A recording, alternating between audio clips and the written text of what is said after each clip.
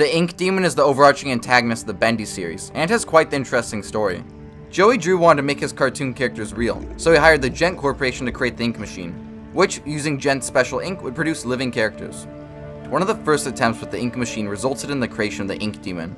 He was made as an attempt to create Bendy, but he came out strange, and since then they didn't attempt to create Bendy again. Joey Drew ordered that Thomas Connor kept the Ink Demon locked up tight, and they came to the conclusion that the reason the Ink Demon was so strange was because he lacked a human soul. After this, almost all of the Ink Machine's creations used human souls from Joey Drew Studios' employees. Eventually, Joey Drew Studios closed, and all the creatures born from the Ink Machine ended up trapped in the cartoon cycle that the Ink Machine had also created.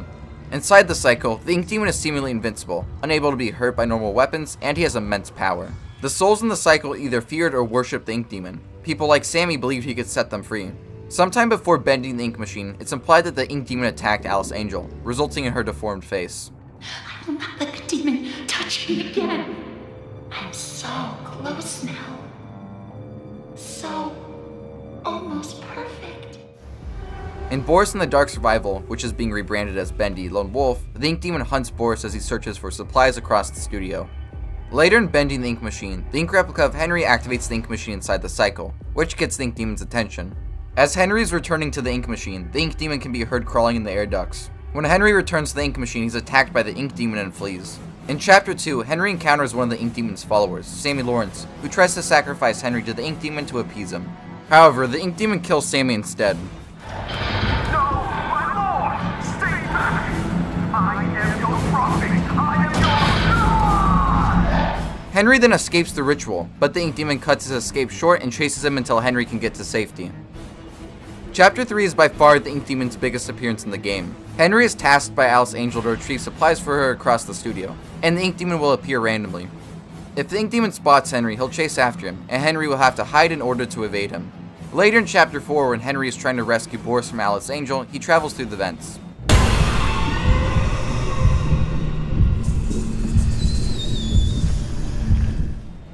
Later, Henry is chased by the projectionist and hides, but the projectionist seems to notice him.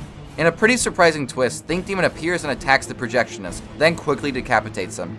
The Ink Demon seems to notice Henry hiding, but takes away the projectionist's body to feast on it.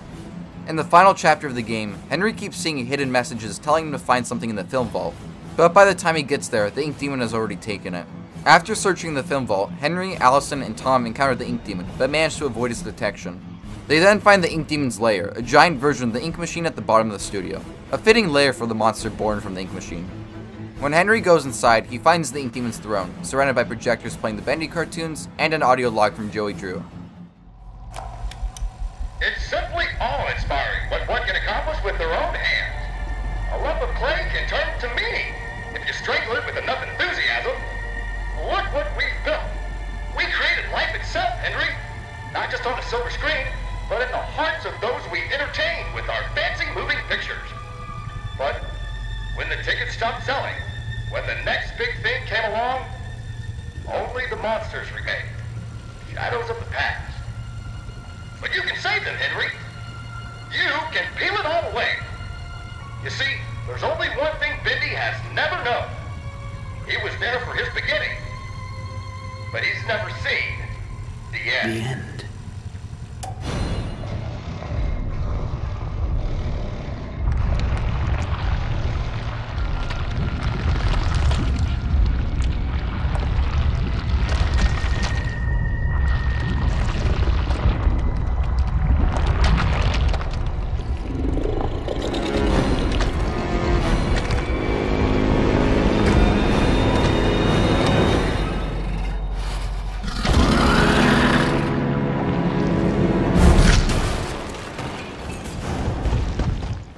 The Ink Demon's cartoon facade has been pulled away to reveal the demon within, and he becomes Beast Bendy. Beast Bendy tries to charge into Henry as he navigates his way through the machine. Eventually, Henry makes his way back to the Ink Demon's throne, and uses the end reel to kill the Ink Demon.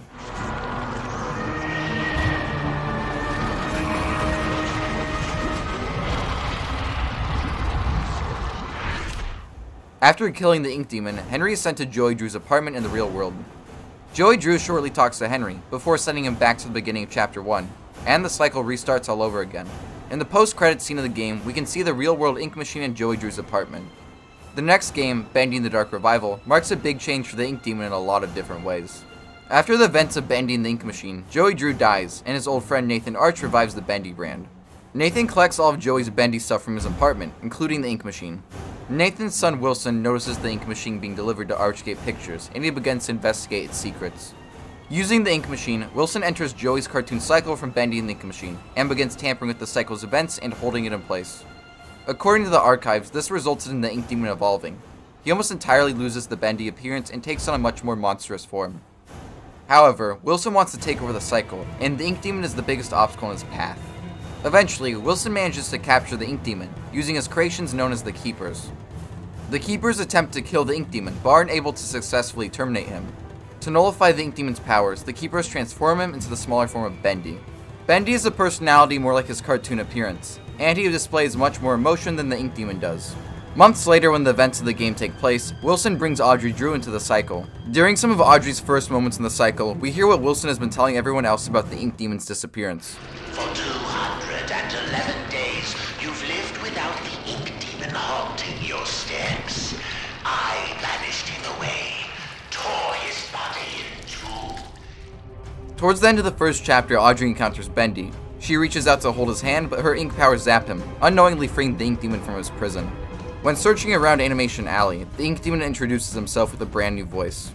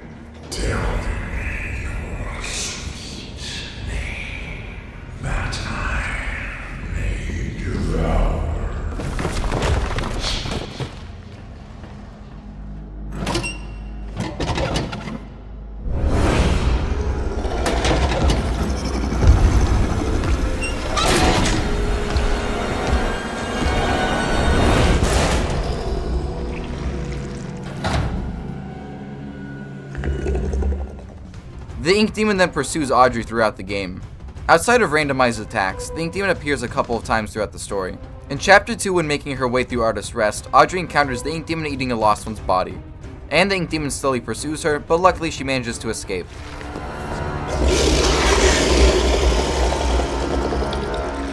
In Chapter 3, when Audrey heads to the elevator, she finds the Ink Demon, but she's able to hide from him. Shortly after, Audrey finds Bendy and follows him into the sewers. Eventually, Audrey makes her way to the city and finds Bendy once again, but this time she gains his trust, and in Chapter 4 they explore the city together. However, Audrey is separated from Bendy, but continues onward to the Gent workshop. Before she can enter, the Ink Demon appears.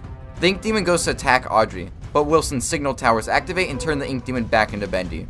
Inside the Gent workshop, Audrey finds audio logs relating to the Ink Demon's capture and his transformation into Bendy. In Chapter 5, when Audrey decides to help Wilson kill the Ink Demon, he explains things to her more clearly. You never actually killed the Ink Demon, did you? No, he's too powerful to destroy. So we sealed him away, trapped him in a different form. One that was smaller, harmless. Bendy. It was a fitting prison. Although he seems to have found a way to free himself. At the end of the game, Wilson reveals his plan to create a new cartoon god for the cycle in order to overthrow the Ink Demon. Isn't he beautiful? Simple but elegant. A treasure. Powerful beyond anyone. The Ink Demon will fall, and we can have peace. At last your purpose is revealed, Audrey. This is why you're here. With your soul inside him, my creation will live forever. Audrey manages to fight Wilson off and kill him, but in the process he's turned into Ship Ahoy Dudley. Ship Ahoy Dudley nearly kills Audrey, but the Ink Demon appears and fights him. With Wilson dead, the Ink Demon turns his attention back to Audrey.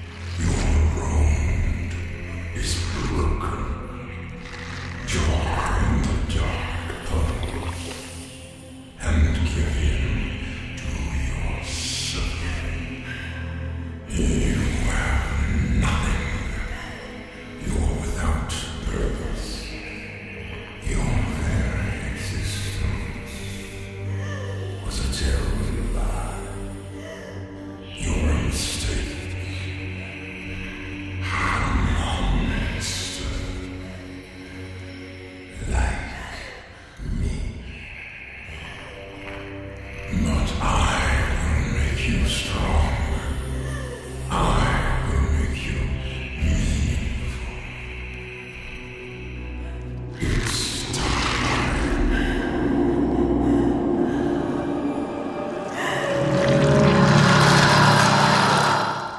Audrey and the Ink Demon merge together to form Beast Bendy. Memory Joey appears to help Audrey and gives her the end reel from Bendy and the Ink Machine. Words are wasted. The failure of Joey Drew dies here. Just a pencil and a dream isn't enough. You have to have heart. The Ink Demon killing Joey Drew gives Audrey the strength to take control of Beast Bendy's body. And in the final act of the game, the player controls Beast Bendy and goes on a rampage. Beast Bendy has an improved model, and unlike in Bendy and the Ink Machine, he has fully formed legs. All of Audrey's allies, and even Henry from Bendy and the Ink Machine, come to Audrey's rescue. And together they manage to play the end, defeating the Ink Demon once again and resetting the cycle. After the cycle is reset, Audrey returns to the real world, accompanied by Bendy, implying that the Ink Demon has once again been repressed into the Bendy form. So, what's next? Who can really say? Hey, my name's Badinater. I'll be taking over for Dane in the conclusion. Subscribe to Dane to see his next videos. Making this part 2 of their interview coming out soon. And a retrospective of Poppy Playtime Chapter 1. And then we play the epic exit music. Dane, please. Dane, the music's gonna be so cool. Oh wait, no, you don't do music at the Dane.